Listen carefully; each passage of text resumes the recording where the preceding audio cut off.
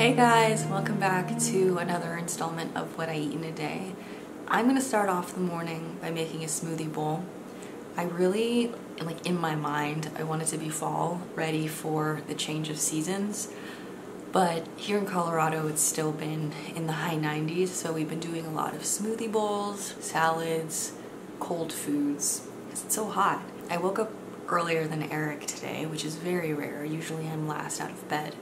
And I've been tiptoeing around waiting for him to wake up so I can use the blender, and he just woke up, so we're gonna make smoothie bowls. When left to my own devices, I have this habit of making my smoothies way too big. I think it's just like a hangover from my high carb, low fat vegan days when I was making 40-ounce smoothies every single day. So now I will always measure my ingredients into whatever cups I'm using so that the smoothie isn't bigger than that. So in here we've got bananas, peaches, strawberries, mangoes, and raspberries. And then I also have some of these acai packets from Trader Joe's that I like. I'll probably, next time I'm at Sprouts, try to pick up some acai powder.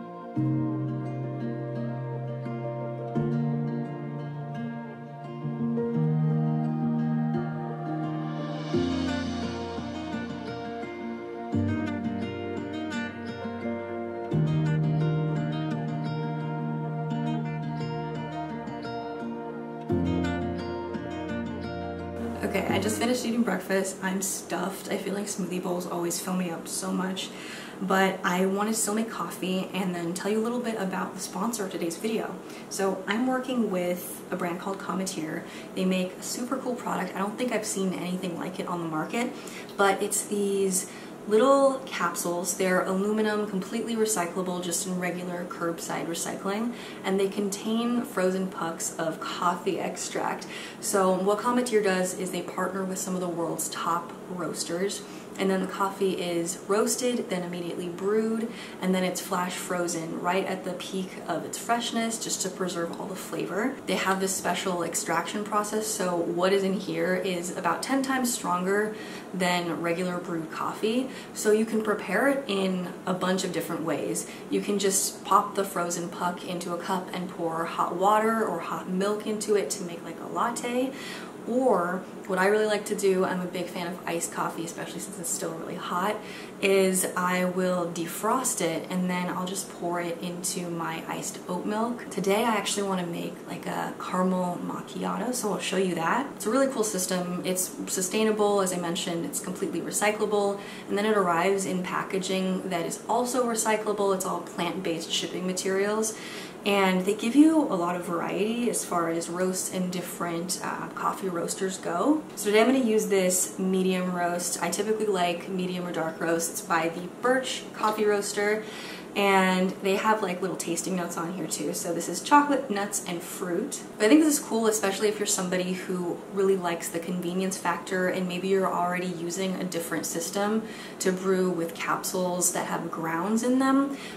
These have no grounds in them. It's just the coffee extract, so that's why they're completely recyclable, which is not true of other capsules. Plus, I think the quality and flavor of this coffee is really, really good. Speaking as someone who, drinks coffee every single day, I have pretty much every single gizmo and gadget that you could think of to brew coffee, like AeroPress, Mocha Pot, Chemex, pour over, French press. So I love and appreciate all those methods, and I still think this really stacks up to freshly brewed coffee. And the one thing I don't have is an espresso machine, so I love being able to kind of use this extract in place of espresso shots so that if I'm craving a latte, I don't have to go to the coffee shop and spend like $6. So I believe since they're so new, Cometeer is not available to the general public right now, but they have offered me a discount code for you. It's 50% off your first order and you can bypass that wait list. So I will have it here on the screen as well as down below, and you can click on that. And if you do try it out, let me know what you think about it. Okay, so I'm going to show you how to make this drink that I have been enjoying lately. I've got my cup of ice, I have the best oat milk, Oatly, and I also made a little batch of homemade vegan caramel syrup. I'm still tweaking the recipe, so I'm not going to give it to you right now, but it's just essentially sugar that I caramelized, and I added a little bit of vegan butter, some vanilla extract, and then a little bit of coconut cream. But I'm still tweaking it. I'll let you guys know once I am fully happy with it. And then I have, like I mentioned before, this Birch coffee roaster medium roast capsule that I just set out on the counter to defrost before I started making my smoothie bowl, so it is liquefied now. And I'm gonna add a little bit of this sugar-free vanilla. I have like a tiny little bit, just enough for this drink today, and I gotta get more, or maybe I'll try to make my own from scratch. So the last of that in here. And then I like to pour the coffee in on top of the ice so I get that cool gradient effect. Strictly aesthetic though. And then, let me scoot up here. Nice little caramel drizzle. Okay. Oh yeah, it's so good. So I'm gonna drink this, gonna get caffeinated, get some work done, and then I'll check back in with you for lunch. Try this. What is it? It's a caramel macchiato. Ooh, that's right? really good. I need to perfect this, and then it'll be like... Look, most of my head isn't even in the shot. Hello.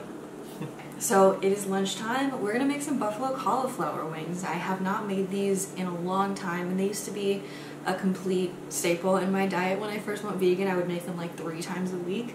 So I kind of missed that time. We're gonna make them in the oven, so I have it preheated to 425 degrees, and it's a super forgiving recipe. I just make a really simple seasoned batter. You can use pretty much any kind of flour. I'm using chickpea flour today, and at this point I don't even measure, but I'm using maybe a 1/4 cup chickpea flour. The cauliflower I use is pretty small today. And then I'm going to add in some paprika, just a couple of shakes, then some onion and garlic powder, and a little bit of nutritional yeast as well. And you can add literally any kind of spices you like. You can make like a southwestern style and add taco seasoning. But I'm just going pretty basic today. Give this a whisk, and then I'm going to add in a little bit of water. Kind of need to eyeball it because depending on the type of flour you use, it is going to absorb more or less liquid, and chickpea flour absorbs a lot of liquid, so I'm going to add maybe a couple more shakes of the flour. I'm also going to add in a generous pinch of salt and some fresh ground black pepper, splash of water. You can add in a little bit of oil as well. Oh, oven is ready. You can add in a little bit of oil if you like, or some butter. But I'm going to skip it for the batter. I am going to put a little bit in the buffalo sauce when I coat them. Okay. So we've got like a medium thin batter. It's like a little bit thinner than pancake batter. And I'm just going to dump in my cauliflower florets. You can use your hands if you like. I am not in the mood to get messy today, so I'm just going to coat them. They don't need to be like 100% coated, as long as each of them has a little bit of the batter on there. It's fine. And if you want at this point, you can also sprinkle on some breadcrumbs. Panko breadcrumbs are really good on this, and just give them a toss. But we're going to do no breadcrumbs today, just out of sheer laziness, to be honest. Just going to dump them on, spread them out to give them some space. And then I'm just going to pop these in the oven, usually around 30 to 35 minutes. You can give them a flip midway if you like, just so that they crisp up evenly, but usually I don't even bother because it works out fine without. So I'm going to do that. While the cauliflower is baking, I'm going to go ahead and do something that I've been putting off for a while. I've been meaning to make a big batch of homemade vegan deli meat. So there are a lot of ingredients in this recipe, as you can see, but it really does come together very quickly. I'm going to have a link down below. It's not my recipe, it's from the 86 Eats blog. A couple weeks back I showed myself making her deli sliced turkey style seitan. And today I'm going to try out her ham recipe, which is the same kind of technique and base recipe, which is based on vital wheat gluten and then super firm tofu, the kind that comes like vacuum sealed rather than in a carton with a ton of water. So those are the base ingredients for both recipes, but then she just kind of mixes up the spices. So I'm hoping it's really good. I'm sure it will be. Really like making my own cold cuts. It is much more cost effective than buying tofurkey slices because I feel like when we buy those, Eric and I will go through them in like a day or two. They don't come with that much, so this makes a huge, huge log, and it's really good. Ever since I was introduced to the method of kneading seitan in the food processor, I swear to God I will never go back to doing it by hand. It's just so much easier. So pardon me while I consult the recipe. So I'm going to add basically everything except for the vital wheat gluten into the food processor and make a paste. Nutritional yeast, tapioca starch, some sugar, onion powder, garlic powder, smoked paprika, coriander, some nutmeg, a little bit of allspice, black pepper, ketchup, olive oil, soy sauce, liquid smoke, some of the Better Than Bouillon vegetable base. Finally, I'm going to go in with this tofu, and I'm going to crumble this in. Now we're going to blend this till it's just all mixed in evenly.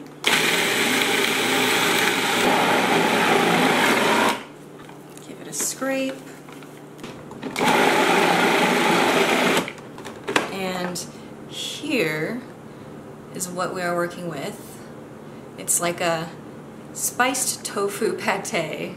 Now we are measuring out our vital wheat gluten. Oh my god.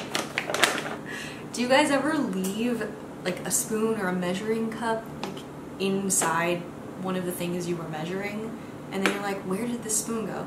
Eric and I have two of these like long Korean spoons we got from an Asian market, and these are like our favorite spoons. And this one has been missing for the longest time, and it was my fault. It was my fault.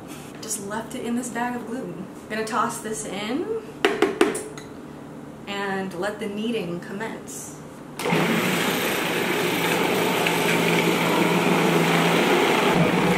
We are about to wrap our seitan log in some foil to bake. I have to say, it smells so much like ham slash like hot dogs.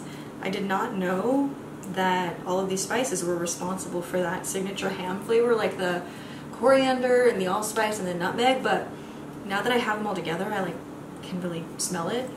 It all makes sense. So we're gonna form this into a log. Hi. Wow. Smell this.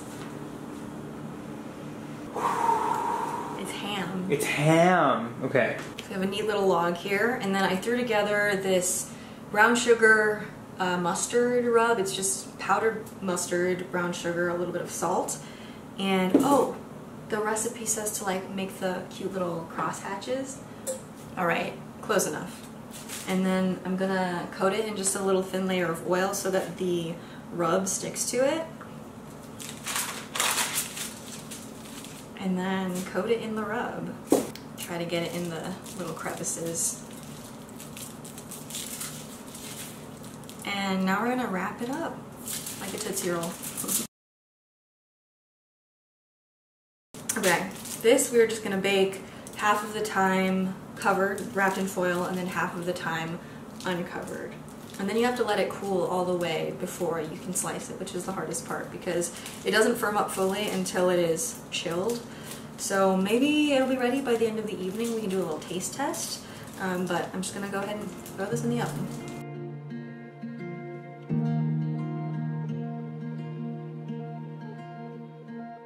I just took the cauliflower wings out of the oven. and we're gonna sauce them. So here I have like a tablespoon of melted vegan butter. I used some of the Kite Hill plant-based butter. I bought this to try to review on my blog, and I don't love it. I probably won't buy it again. It's not bad, but it's just not as good as the Miyoko's if you're gonna pay that much. So I melted some of that in here, and then I'm gonna add in some Frank's, and then we also have this Primal Kitchen buffalo sauce. This was a gift from Eric's mom. I believe she said she got it at Costco, and it came in a 2-pack, so she gave us one. It's pretty good. Give this a little whisk. I am gonna pop this in the microwave for like 10 seconds just because they were both in the fridge, these sauces. I'm just gonna dump these in.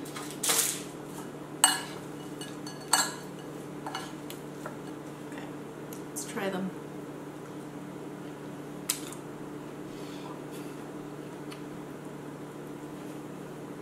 So I was gonna use these to top a salad. I even sliced up some romaine lettuce, and I was gonna make like a tahini dressing, have an avocado here, squeeze some lemon juice on there. But now that I try this, I kind of just want to eat them on their own. So I'm gonna do that, and maybe I'll come back and make the salad afterwards.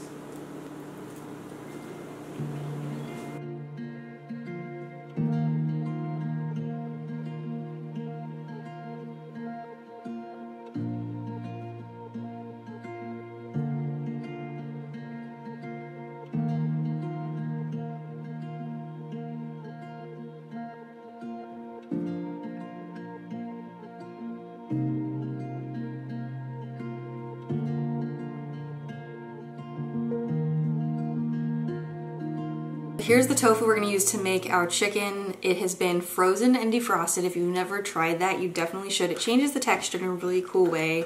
Kind of makes it more like shreddable. Also, this tofu press, I caved and finally got one, and it is really, really sweet, so I recommend it. So what I'm doing is just kind of tearing it, and you can kind of see how it's become a little bit more spongy. And I like to tear it into irregular pieces when I'm trying to make like a chicken style dish. You can see what I mean?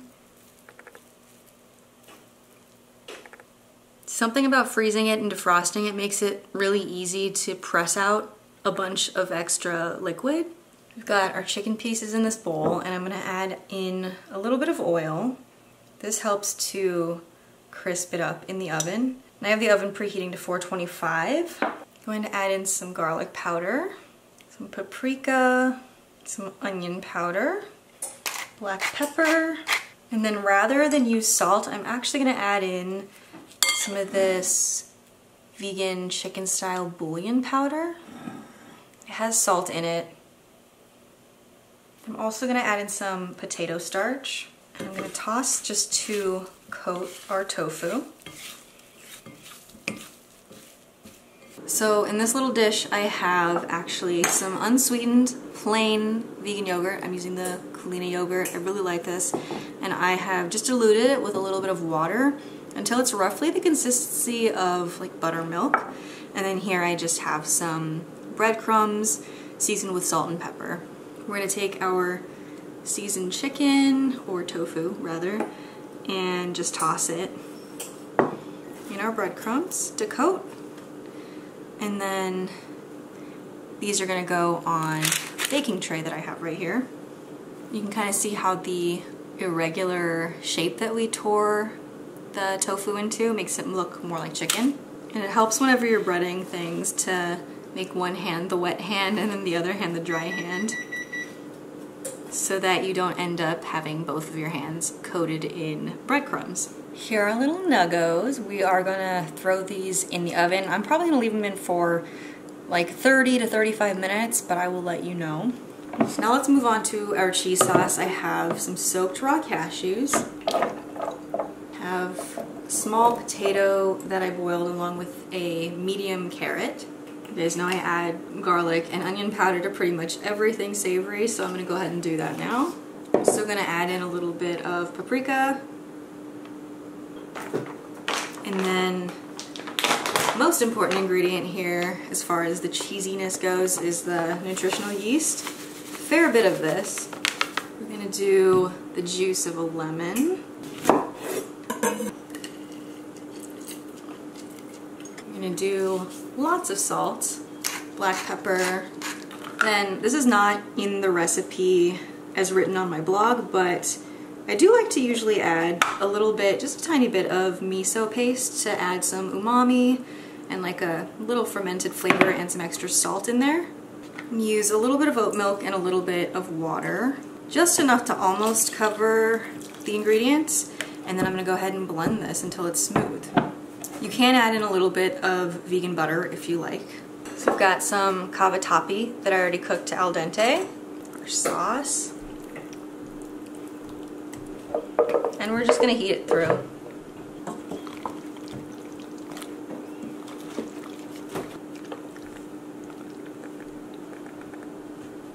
And now these are Brussels sprouts that I just cut in half and blanched, so they are already tender, but I'm gonna season them and air fry them so they get crispy on the outside.